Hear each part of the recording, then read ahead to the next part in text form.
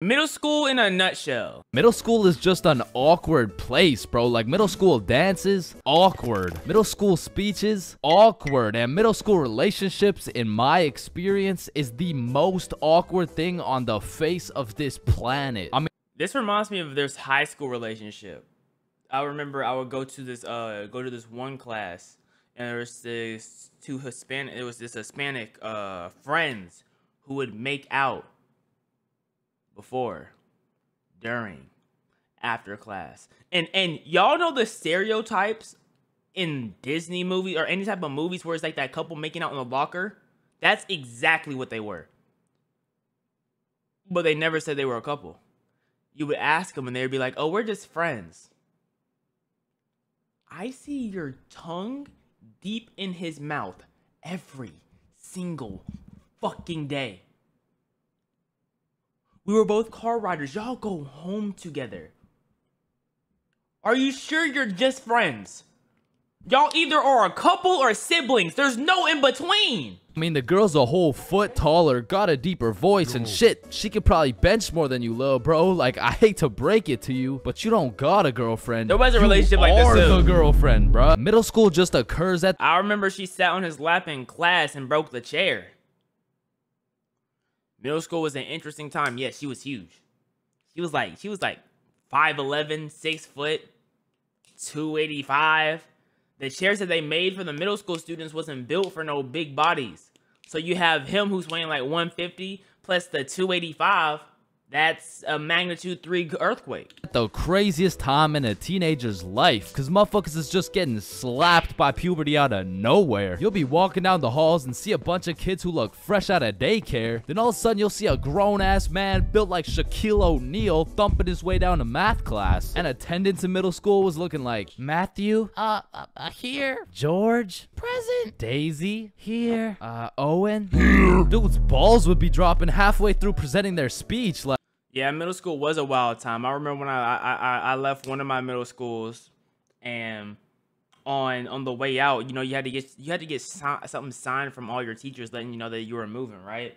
And they like, this guy came up and he wrote on my hand with makeup his phone number and said, now call me maybe. He had lipstick on. I don't know what was happening that day. I must have missed some type of event. Because we were friends, because I would talk to him. We were friends. We would see each other at lunch. And then one day he just wearing makeup with lipstick on, right on my hand, wrist, whatever, with lipstick. And I'm like, ha! I'm glad I'm out of here. Because what would have happened to me if I would have stayed? Huh?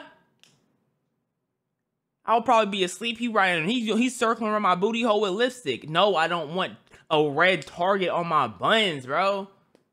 Leave my hole alone. Like, and this is specifically why dinosaurs went extinct. And in middle school, nobody had drip. Like, dudes would be showing up. Not a zesty walker. What do you mean a zesty walker? I just told y'all a story on how I got. I don't even know was that sexual harassment? I don't know. I let it happen because I was so have y'all ever had someone write their number on you with lipstick? And better yet, it was a man and you're not gay. I was blown. I was confused.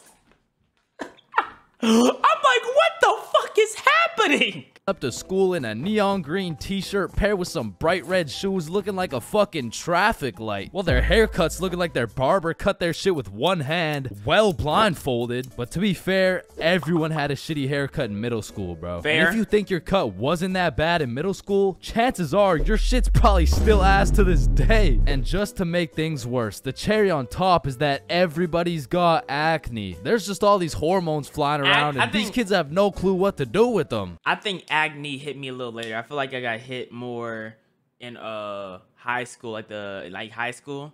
I think acne hit me. Which is exactly why middle school beef is unmatched, bro. Motherfuckers will be throwing hands for no reason at all. And I don't know how, but somehow even the fights were awkward. It would be like, hey pal, I heard you sat beside my crush in class today. So what? You want to fight about it? I mean, like if you wanted to. That like I'm not scared. Like yeah, we can fight. Okay, let's freaking go, pussy. Fuck, I wasn't ready. Sorry, was that too soon? No shit, Sherlock. Okay, you can hit me back so we're even. What What if is two happening? dudes were throwing hands and their crush is watching? They're about to fight to the death. But the thing is about middle school fights, I didn't know this was possible, but somehow both motherfuckers end up losing the fight. I remember one lunch at my middle school, a dude was See, the thing with middle school fights, they were a tiny bit different because a lot of middle school fights turned into after school extracurricular activities that may or may not get someone locked up. You know, either here or there. I'm in middle school. I'm sitting here. I'm chilling, 12 years old. I'm like, y'all niggas got guns? The fuck you get a gun for? Why? What do you need a gun for? You barely understand your multiplication tables. You don't need a gun, my nigga. Like what? You couldn't read 3 pages of a Harry Potter book, but you're out here playing with guns.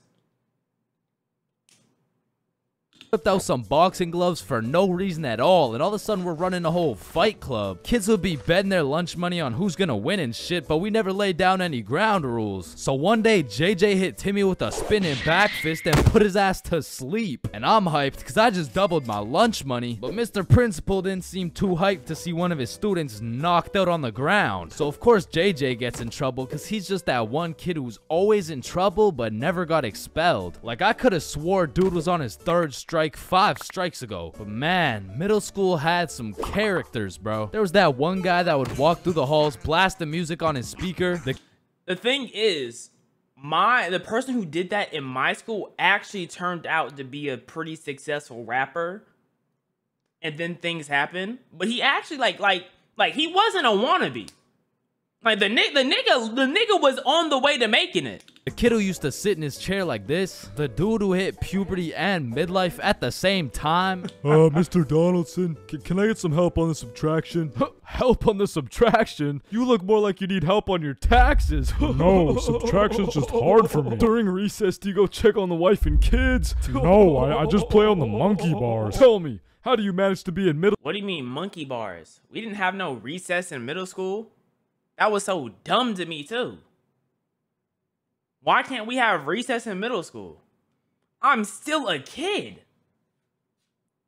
I know. I'll be thinking about Asian schooling, bro. How often they're in school. And sometimes how some schools have 6-day school weeks. They gotta be depressed. They probably not. They probably used to it. But they probably didn't have no recess. Hey, do I have anyone in Asia in chat? Do y'all have recess?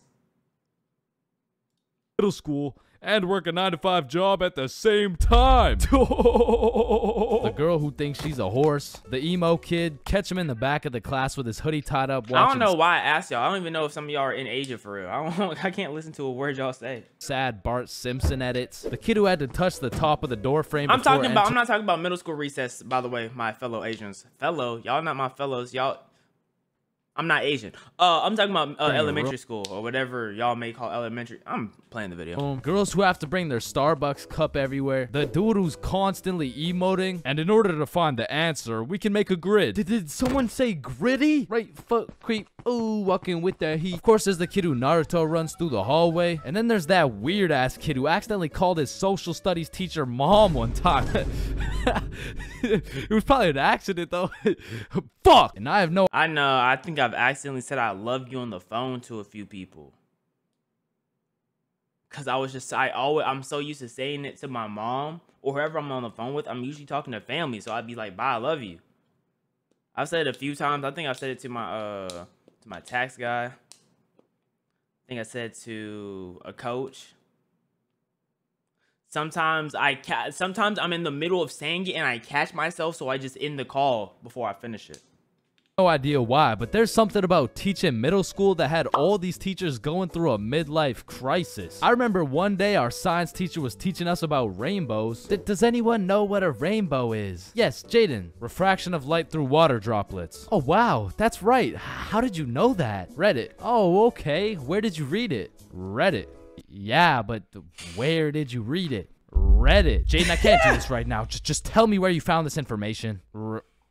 Reddit? God damn it, Jackson. You're the reason my children get their shit whooped every night. Now, I don't know what she had going on in her life, but the way she broke down talking about beating her children to a group of 12-year-olds really gave me the impression that she shouldn't be teaching middle schoolers, bro. And I don't know who was in charge of hiring these teachers, but I also had a deaf teacher, which, you know, is cool and all, but it did make it a little bit harder considering the fact that, you know, she was the fucking music teacher, not to mention the Hey, that's that nigga Beethoven. fact that she was also Yeah, she had Beethovenia. half blind, and I think the idea there was that she could somehow feel the vibrations of the guitar or something, which didn't seem to work too well considering the fact that I got a fucking A in music and I can't play the guitar for shit. But I guess I just like I smelled good or something. I don't know. And I don't know about Shaw's experiences, but I feel like kids were just mad touchy in middle school. Like you'd be sitting in math class minding your own business, then for no reason at all, a motherfucker would tase you in the side of the ribs. What? What? Who are you talking about? The fuck? And I remember when kids first school? learned about these pressure points, What do y'all it was mean all fun and facts? games. Someone would just poke you in the ribs like, pressure point, that tickles. Then there would be a new pressure point dropping happened. every week. It got to the point where these 12-year-olds were hitting pressure point combinations and paralyzing your legs and shit. Hey bro, let me try this new pressure point on you. Yeah. It's because of Avatar though. Cause you know Avatar, I forgot which girl it was, but she just hit all your pressure points and you just flopped. I wanted to do that so badly. I'm sitting here like, how the fuck she? Yeah, and you just. I think it was one of the girls rocking with Azula. I don't remember her name though. Sure, go for it. It tickles. It was the same shit with this game. Like, you really couldn't trust anybody, bro. Yo, what's that on my leg? Shit. Got him. Oh, shit. There's a bug on you. That happened a lot, too. Dumbass. Oh, fuck. I just broke my leg. Bro, I'm not stupid. You didn't just break your leg. No. I'm serious, bro. I promise. On everything. On my entire life. I just broke my leg. Look. Bro. Yeah, they'll sit there and put it on everything, and I'm looking like, yep, nigga. You're going to hell. You be like on my mama. Your mama's dead. She's gonna die now. Why do y'all put things on everything? I don't understand. I never got that. Oh. I remember I got punched so many times. My arm was on life Chris, support. It was about to fall off. Like, and thinking back to middle school, there's just so many things that make me cringe, bro. But by far the cringiest of them all is the relationships, man. And believe it or not, I had my fair share of middle school relationships. I remember one day I was sitting in class and this girl came up to me and said, Chains, I have a crush on you. And that's really all it took to have a young Chains in love. Head over heels. We went to the movies together. We went to my house and watched movies. Well, we went to her house and we also watched movies. Now that I think about it, all we really did was watch movies. Yeah, there's not much to do. We didn't really talk that much. I mean, I didn't really have a way with my words at the age of 12. So, do you like movies? I mean, there's not much to do. Your parents have to drive you everywhere, so like, it just makes it a very time inconvenience because you have to wait for both of your parents to be free, and then you have to be free, not have homework, so on and so forth, and things of that nature. Yeah, yeah, I like movies too. That's why we're here at the movie theater. What do y'all mean? Is that all, nigga? They're 12. The fuck y'all want them to do? Skydive? What? With the butter, it tastes like I like how it tastes. And one day we went to the mall and I took a good look at my girlfriend of 2 weeks and thought, man, I don't even know this girl. Like who are you? I remember we were inside Zoomies at the time and I said, hey, Jessica, you're a great person and all, but I don't really think we're compatible like that. Maybe we should just break up. Which was probably the most words I've strung together during the entirety of our relationship. And she says with the straightest face, oh, okay. And then we proceeded to walk out of the mall and bus home together without saying a word. And I remember lying in my bed that night and thinking to myself, damn, I think I'm supposed to be sad right now. So I threw on my hoodie, tied it up, and watched some sad Bart Simpson edits. I was like, the first thing he did was listen to X. That was the first thing he played on. He threw on X and pretended to be sad.